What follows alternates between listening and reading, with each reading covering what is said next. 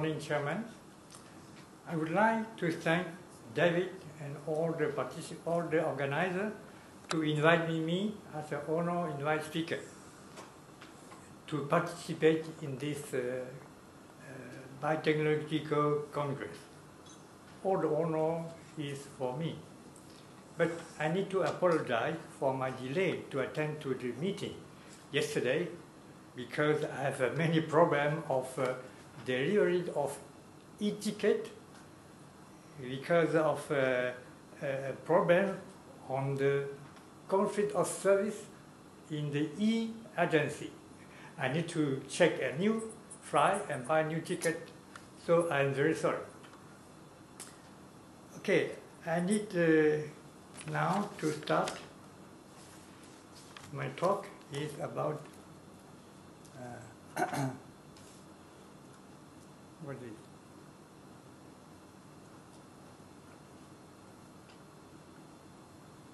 Okay.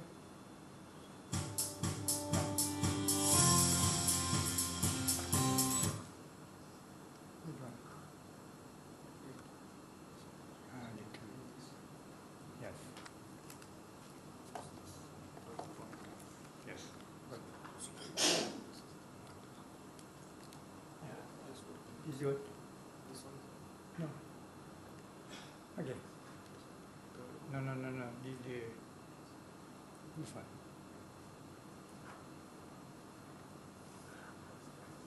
Okay. So this is the title of my talk. Is the use of some combined near-infrared Raman spectroscopy and Baro-Bioreactor to correlate impact of extreme physico-chemical environment on viroid structure and function.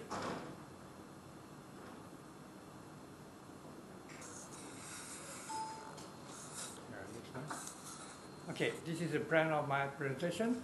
First, I will introduce rapidly the viroid and then to talk about the setup of two techniques to study the RNA structure and conformation, and the application of the study to the various cell cleavage activity and the pressure, and then conclusion. Okay, viroids are non-encapsulated small non-coding RNA plant pathogen. They are able to infect dramatically important broad range of plants, including herbaceous and tree crops, by regulating the host gene expression. Viroids is studied in 1970s, but unfortunately, the way by which viroids are able to induce disease are actually unknown. There is also lack of understanding concerning secondary and tertiary structure of this pathogen and how they are able to interact with host species and to use host machinery. So this situation prompted us to develop and adapt technology to elucidate the active structure of viroid and its interaction with small therapeutic agent and membrane. Here is the predict structure of the viroid. In green is the conserved nucleotide. Here is a central core surrounded by a double strand. Here is the mechanism for the cell cleavage of the cell cleavage through hammerhead Raman structure. The central core here, in red, is a conserved nucleotide. The mechanism of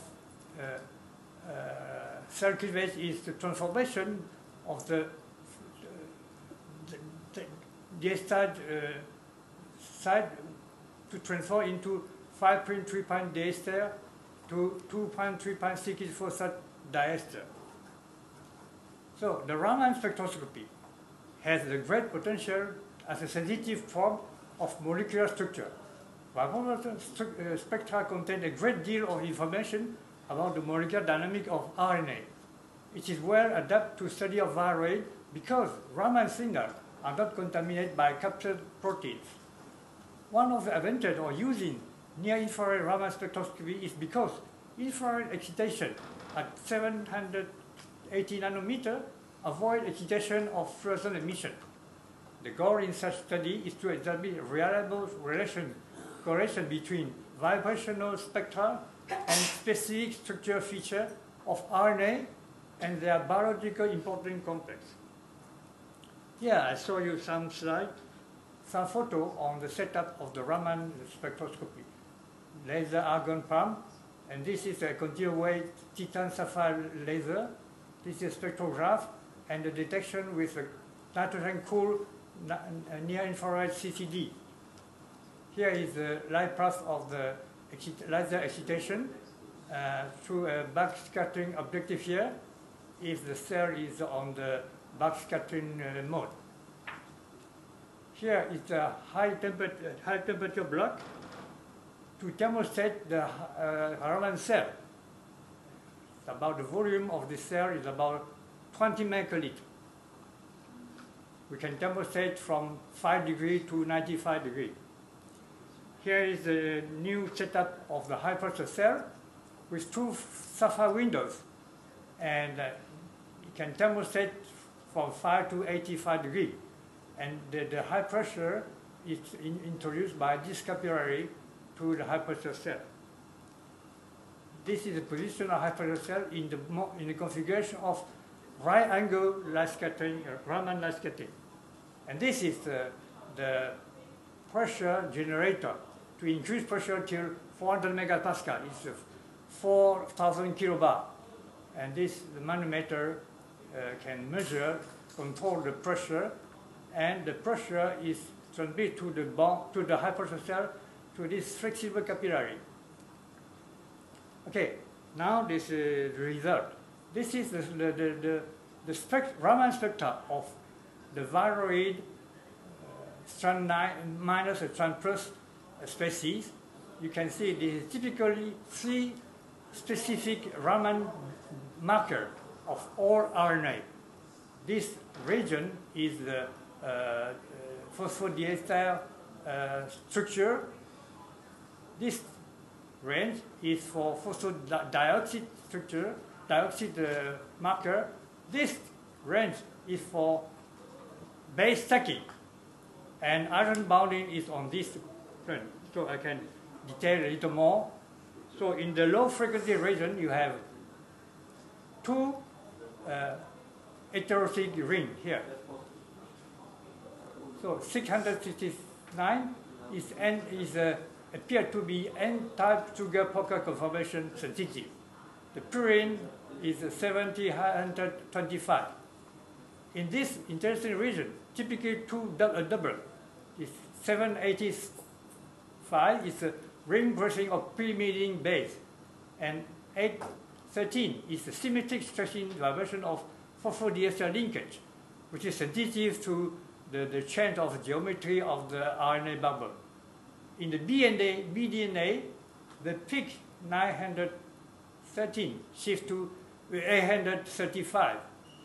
The double sensitive backbone bound angle deformation and the degree of double edge content can be quantitated by measuring the ratio of intensity of 813 to the intensity of the phosphodioxide band. The conformation can be quantitated by using the ratio between the intensity of this peak divided by the intensity of this peak. So this is a marker of sugar and phosphodiioxide region here. 7 lines for small sugar vibration band. So very interesting is a strong line in 1100 centimeter minus band assigned to symmetric stretching of phosphodiioxide group. This is sensitive to change in electrostatic environment, but insensitive to base composition of RNA. It serves as internal marker of the RNA. The normalization of this intensity line allows comparison between Raman spectra of various nucleotides and strand of several base specific brevity mode in the same RNA structure. So it's very important to know the intensity of this peak. Here is the base-base interaction and sugar buckling. So base-base interaction have the line at 130, 130, and 1370, two peaks here. Composition of the vibrational purine ring, the system. 1338 is imidazole ring from pyrimidine here. Normalization intensity of these three lines can use to calculate the stacking degree. It's the sum of the two peaks divided by this one. Strong line is in 1 to 50, participate in background geometry and rotational base. This one. So you have two types of structure of sugar. N-type is because of C3' atom of sugar in endo position base and base in anti-rotation. This is the case of our virus strand minus. Strong line at 1 to 67 characterizes the S-type. S-type is C2' atom in endo position and base in anti-geometry. We have not this peak in the viroids. So the viroid is on the N-type configuration. So this is the marker in the base pair and S bonding in this first region.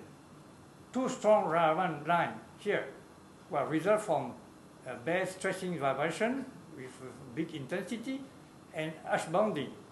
The H bonding in the carbonyl stretching mode of purine manifests a band in here, a broad band, with slow intensity.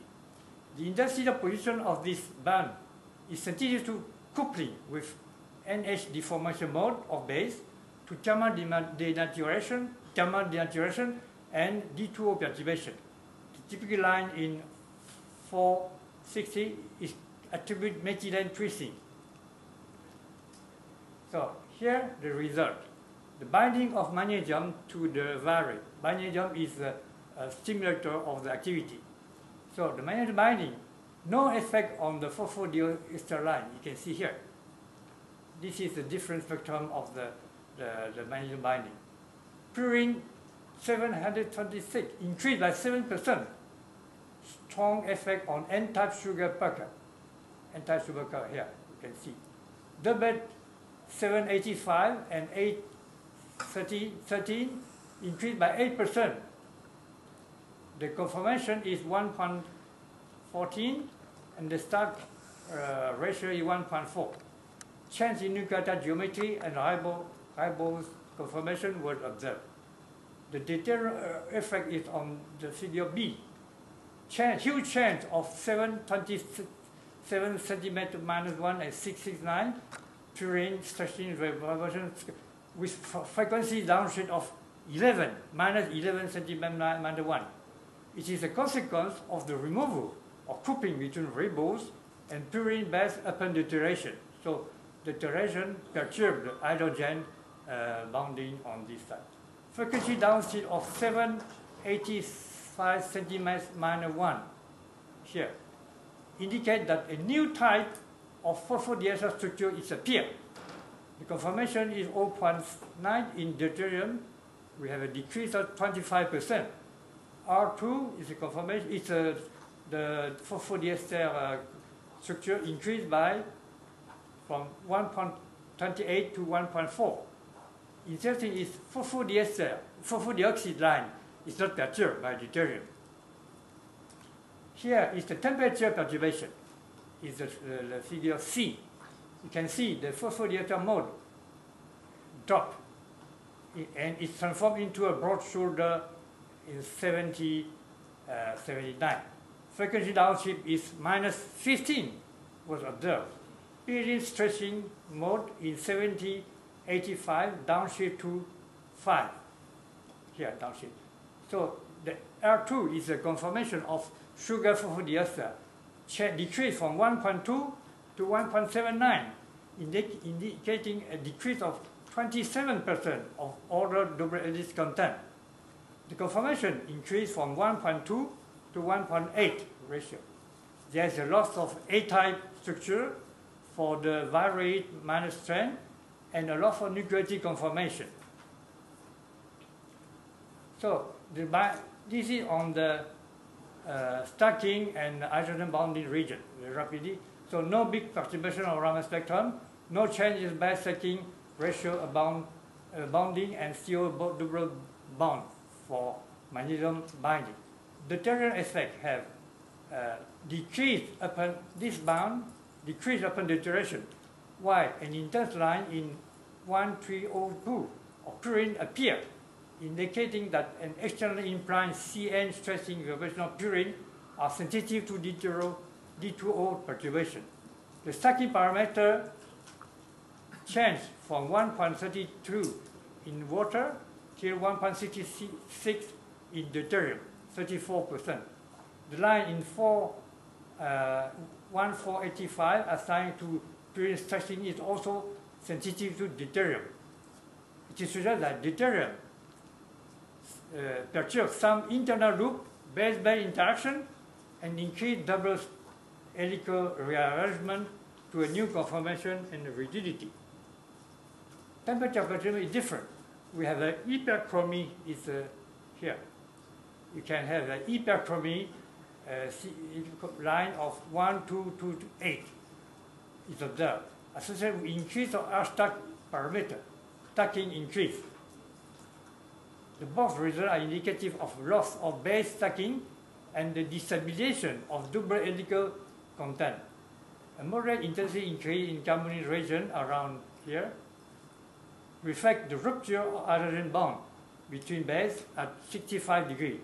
Note that the effect of temperature are quite different from that of solvent deuteration. So, the effect of RNA cell cleavage. This is activity of our viroid. This is the condition. We are measured at 45 degrees in present magnesium during 4 hours. The phosphodiester frequency region, there is weak Raman intensity increase. Interesting, several Raman bands downshift were observed upon magnesium binding. You can see frequency downshift, about minus 10 centimeters, -1. The intensity of symmetric phosphodiester Raman line increased by 4%, and this frequency downshift -10. The phosphodiester line are also downshift here to -9 centimeters, -1. All these frequency downshift are indicative of vibrational energy decrease of Raman marker. It is consequence of cell cleavage site, leading to chain of 5' 3' phosphodiester to 2' cyclic phosphodiester. Stretching mode at 70-27, about here, were also perturbed. In the stacking region and bonding region, no change. So the activity is measured here. The deuterium effect, you can see the activity of strand minus here, and the activity of the same vary in presence of deuterium. A decrease of 3.5 times. And this is the strand plus. Also, the minus is more rapid by 3.5 times. The results show that H bonding in the minus strand is more mobile and excessive, and its structure more flexible than for the positive strand. The mechanism of acid-base catalysis suggests involving proton transfer. So this is a high pressure setup of the bioreactor in order to see the effect of pressure on the activity. Mainly you can have a chamber, high pressure chamber of 4.3 milliliter surrounded by a cooling thermostat. You have a piston driven by an electric motor to increase the pressure in the high pressure chamber. Importantly, here is a small SAS of 30 microliter. Block. This is the valve to block the reactor, and the two valve is closed. When you open this lock, you fill the SAS. Then you close, and you open the two valves, and with nitrogen air, compressed air, you can push this product solution into a tube to quench the reaction. Rapidly, this is a photo of the setup. You can see the high pressure cell here, the piston here. You can see the transducer is here is the valve. This is the preset valve, sampling valve. And you can see this is a manometer for the pressure and high pressure control generator. Here is the side view. This is the electric driven motor, and this is you can see the pushing piston, and you have some transducer here. And here is the result.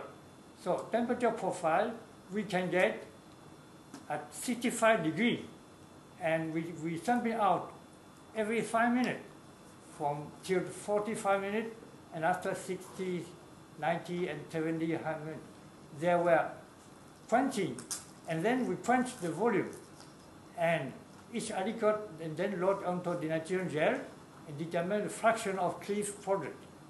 The result shows that we get a bell-shaped temperature-dependent profile at a maximum of 55 degrees.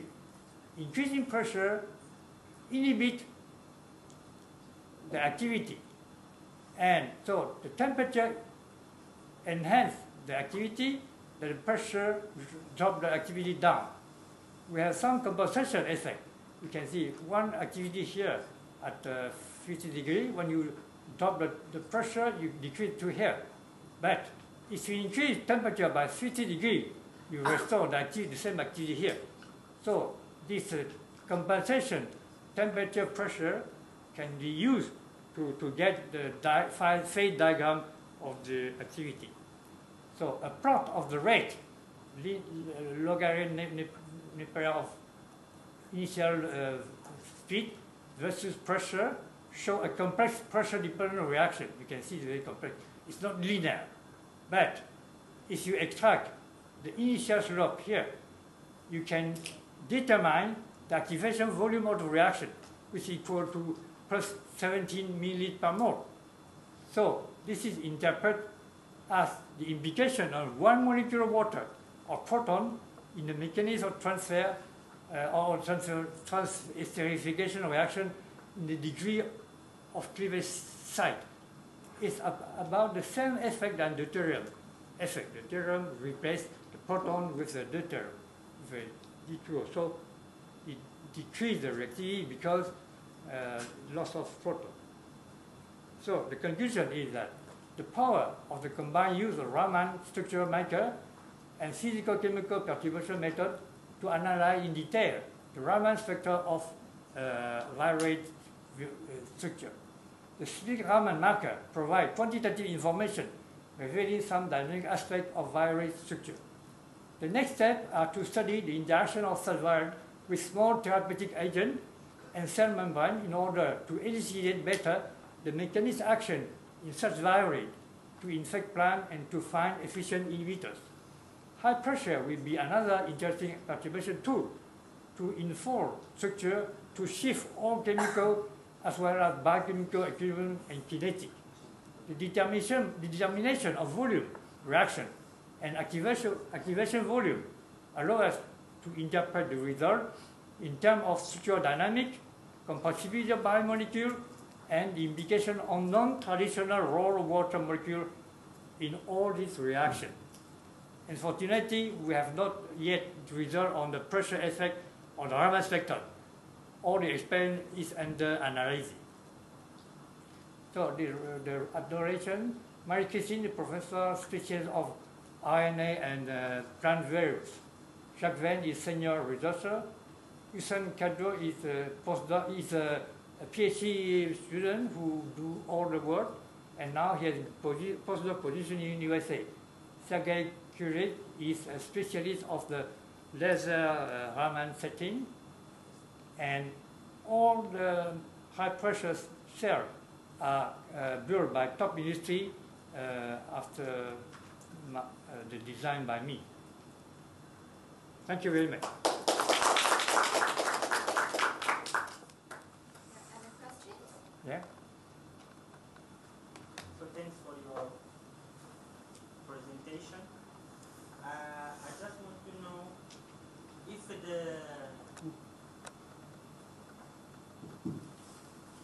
I just want to know if the this methodology is a label free, or don't need anything to make like a signal to the detector. In this case, the laser beam Raman. This is my first question. If you don't need some like label, some. No label. It's very interesting. So internal marker. Also, this what's the main problem you found to detect the viral RNA? The main problem. The main problem is the sensitivity of the measure. So we need to increase the concentration from 0.6 millimolar to 1 millimolar, and to use backscattering Raman detection. Another question is, did you apply it in real sample detection? Real? Sample detection. Like you extract RNA from the viral from the plant and you apply it, or? Yeah, we are not done, but we can do it. No problem. We can do it and compare with all the Raman spectroscopy result and the activity result. Apparently, the Raman spectroscopy result is compatible with the activity result. So it indicates some flexibility of the RNA structure and some implication of photomolecule, it means the proton, for the transacceleration. So it means that the spectra you get, also it can have some it can have some signal of contamination, for example? Yeah, usually in a Raman spectroscopy it's very difficult. If you have protein, you have many fluorescent, perhaps come from the purification of protein. So the big fluorescent who mask all the result Raman line. So for the RNA of the virus, not that problem. But for the virus of human, it should be some problem. So you need to take some precaution. Yes, also just want to know when it will be available, the machine, the market? Oh, no market. I designed it, but I can help all the laboratory to set up this. I have 2 laboratories to have this technology. Okay, No problem. Yeah, congratulations, because I was working in the same lab. The students were dealing with Raman spectroscopy. I know it's like very, very hard methodology. Yeah. And I think you are giving a good contribution for the science, and also this biosensor is really the most rapid method I saw until now. Maybe less than 1 minute you can get your result of congratulations. Yeah, I agree. Okay, let's fix our end.